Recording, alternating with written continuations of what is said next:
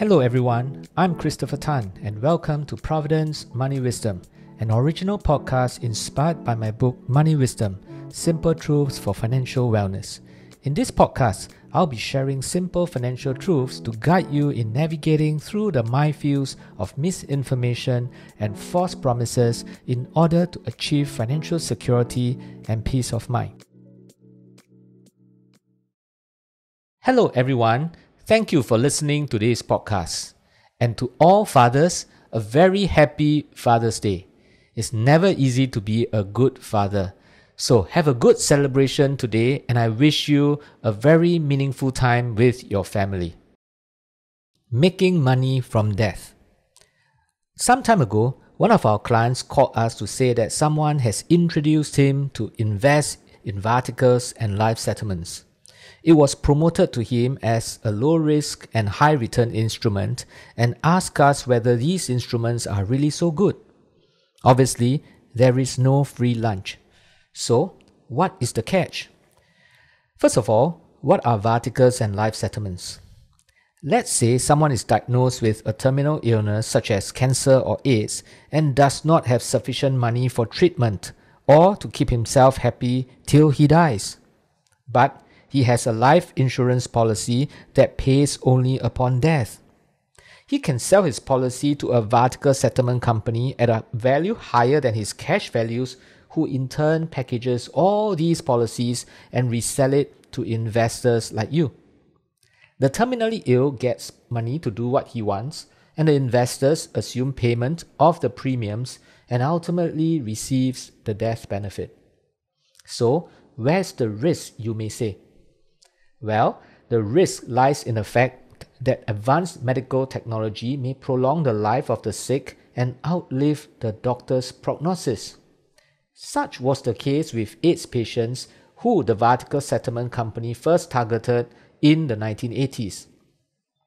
Medical advancement prolonged their lives and many went into remission and are still very much alive today. A happy situation for them, but not for you, as you have yet to realize your investment gains. So, investors became unwilling to take in anything except the very worst cases. In the end, the market that was first designed for them became very small. This was when a lot of fraud started to happen in the viatical market. Many viatical fraudsters began collecting money and never even invested in policies.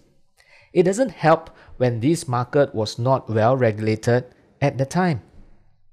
In the midst of all these came the life settlement product. While viatical settlements involve terminally ill patients, those whose life expectancies of no more than a year or two, life settlements involve policy owners with longer life expectancies, generally between 2 and 13 years. These are the people who are usually above the age of 65 years old and need to have a significant decline in health since the policy was first purchased. As an investor, your return on investment comes when they die and you receive the death benefit similar to that of the viatical. So, what is wrong with these products? It is interesting how salespeople can word their sales pitch depending on what products they are pushing at that point in time. This is what a typical sales line would be, and I quote, "It is a low-risk, high-return instrument, and you are really helping the terminally ill and the dying to have money before they pass on," unquote. Sounds really good and noble, but maybe too good to be true? As a start, if someone is really interested in helping the terminally ill and the dying, maybe they shouldn't charge so high a commission in selling the product. Agents' commissions alone can be anything between 10 and 20%, and we have not yet considered what viaticals and life settlements company earn. From the insured perspective, is it really the best financial decisions to sell their policies?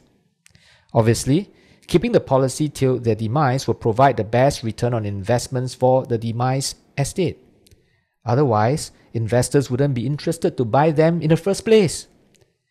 There are many ways to raise cash when one is about to pass on, and especially so when you have huge death benefits and beneficiaries to the policy. Now, time constraints in this episode does not allow me to list them all down, but suffice to say, selling away a life insurance policy that is about to mature may not be the best option.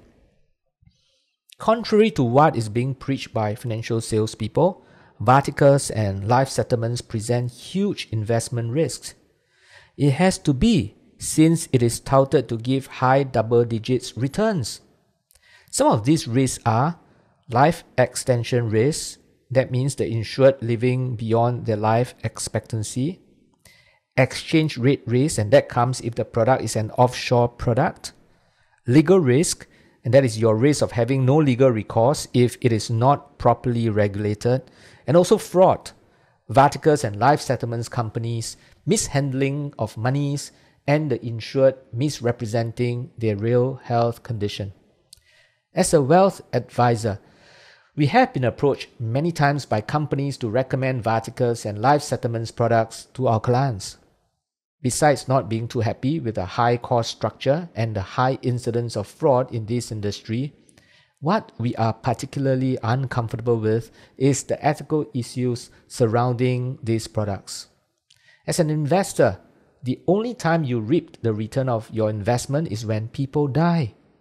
The earlier they die, the higher your returns and the happier you are.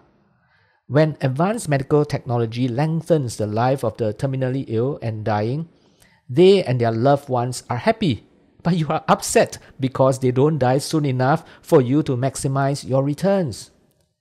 We do not think that we and our family of clients would like to invest in a scheme that rejoices over the death of others. So, should you invest in viaticals and life settlements? Ask yourself these questions. Firstly, do you need to take the risk associated with these products? Secondly, can you take the risk of losing your investments?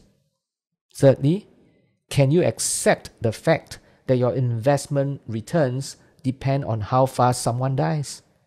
And last but not least, are you willing to take the risk so that you can get higher returns? If you need not and cannot affirmatively answer the above questions, even if you are willing to turn a blind eye to the ethical considerations of these products, you should not invest in them.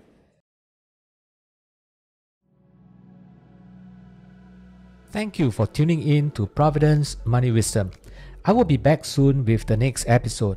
For more information on my book or Providend's services, kindly visit providend.com.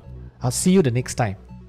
All analysis, views or opinions from interviews, recommendations and other information broadcasted, podcasted or published herein are provided for general information purposes only. Information expressed does not take into account any specific situation, particular needs or objectives and should not be construed as specific advice or a recommendation. Information has been obtained from sources that are deemed to be reliable, but their accuracy and completeness cannot be guaranteed. Always consult with a qualified investment, legal or tax professional before taking any action. Providend Limited does not accept any liability for any loss whatsoever arising from any use of the information broadcasted, podcasted or published herein.